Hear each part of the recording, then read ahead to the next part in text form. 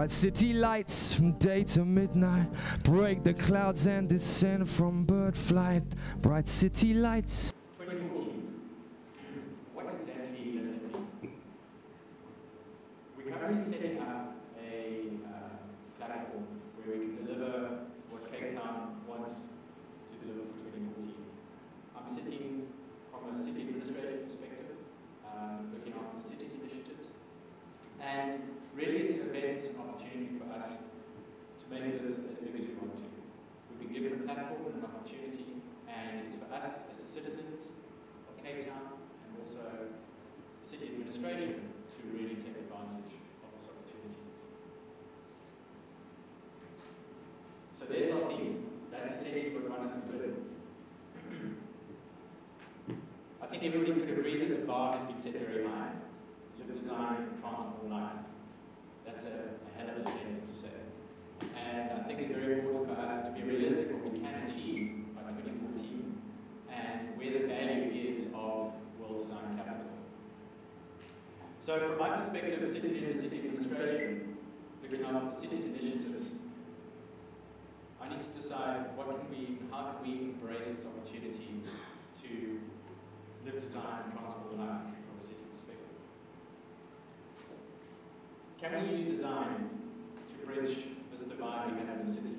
Can we use design to deal with the issues of densification, urbanization, sanitation, food security, transportation, all those very high-level abstractive issues which the city is faced with on a daily basis?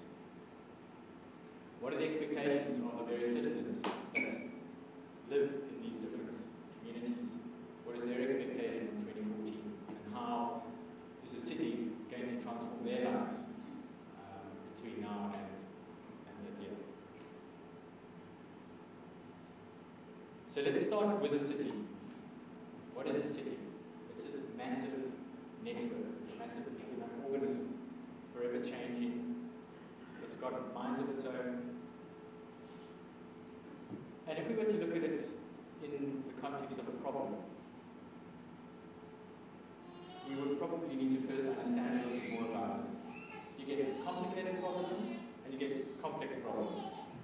Complicated problems generally you can resolve. You can model it, you can put an algorithm to it, and you can probably come up with some sort of solution which can solve it. In a city context, we're looking at a complex system. A system which is dynamic, it's forever changing. You change something here, something happens up here. You change this, something happens over here. It's always moving. It's hard to actually get to a point where you feel you've got it under control. It's got a lot of interdependencies. There's a lot of ambiguity in that system. There's often so much data that one can't see the wood from the trees. And there's often a lot of data that doesn't exist, so one has to make a lot of assumptions. So we would term this a wicked problem. And I think the key with the wicked problem is one must understand that it can't be solved, but it can be managed. And the first thing you've got to realize is that we are dealing with a wicked problem. So we don't go down the route that let's try and solve this.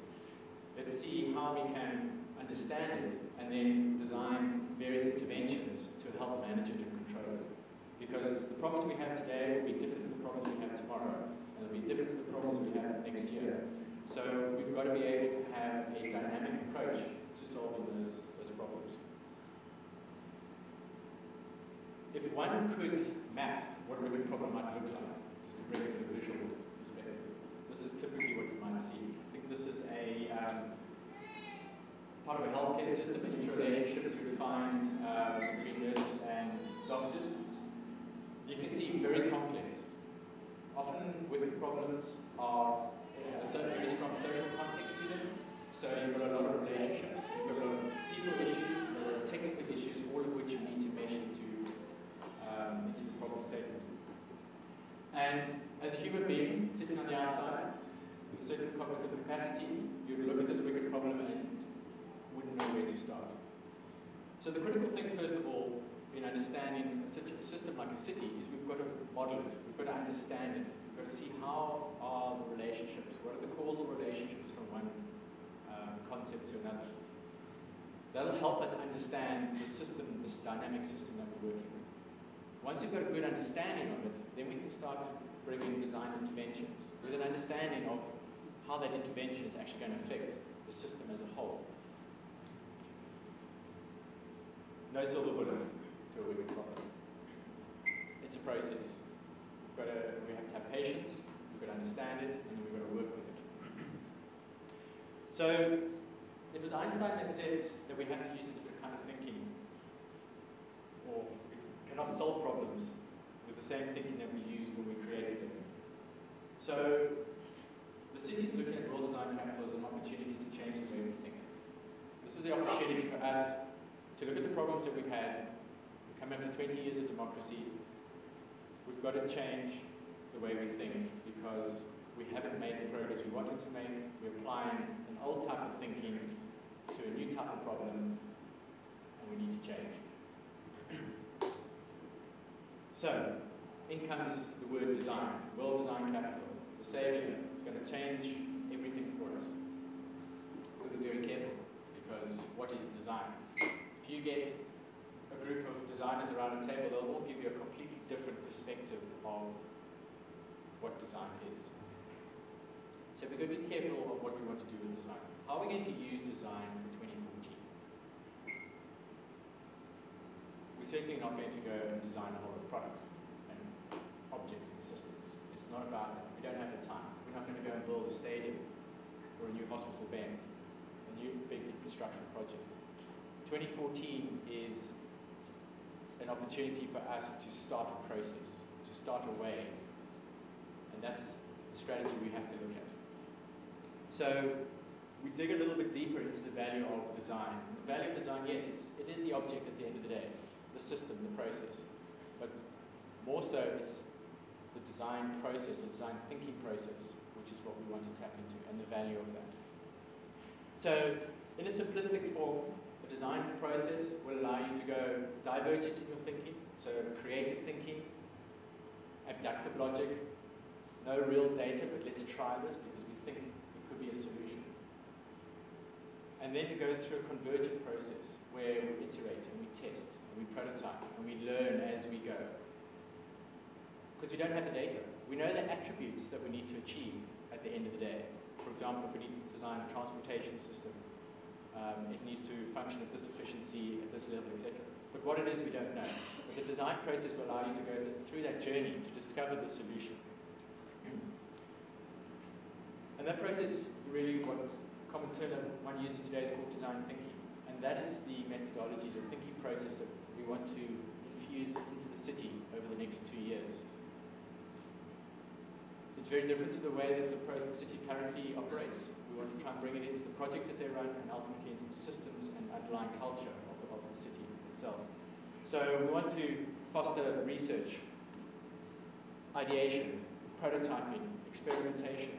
Very different to what the city currently does, but 2014 gives us that opportunity to be disruptive and let's try this out. So within the city, there's a department being set up, which I'm heading up, and over the next 2 years, we're going to be looking at how do we bring in this creative thinking, this design thinking into the organization. How do we use current projects, platform, so that we can come up with better solutions than we have in the past to deal with ever more complex issues that we're going to be facing tomorrow. I think the critical thing about 2014 is that there's only so much we can do between now and the year. The official event starts on the 1st of January 2014. So 2014 is not it is about the year in the sense of the promotion and the messaging that we need to get out, but it's about the future. It's about 2020, it's about 2030, it's about 2040. And all the work that we're going to be doing inside the city and the projects that we are going to be helping to facilitate and align ourselves with will be aligned to a long-term strategy of bringing design and creative thinking and collaborative platforms with the creative industries, internally and externally. All that is, we're going to build those foundations between now and 2014. You'll probably find that during the year of 2014 is when we actually launch maybe a new project which follows a new process, a new way of thinking, a much more collaborative environment where we have creative thinkers and engineers and and the accountants and the legal people all working together on a project team to come up with ideas.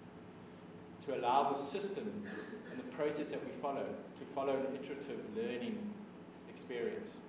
There's obviously a lot of constraints that we need to focus on within the city. There's a lot of legal requirements, there's a lot of policy requirements, but all of that needs to go through a change, and that's why we're not going to do that by 2014, but perhaps by 2020 we would have had a bit more of a balance between the creative thinking that the city really needs, as well as the type of thinking that a city administration currently has. Thank you very much.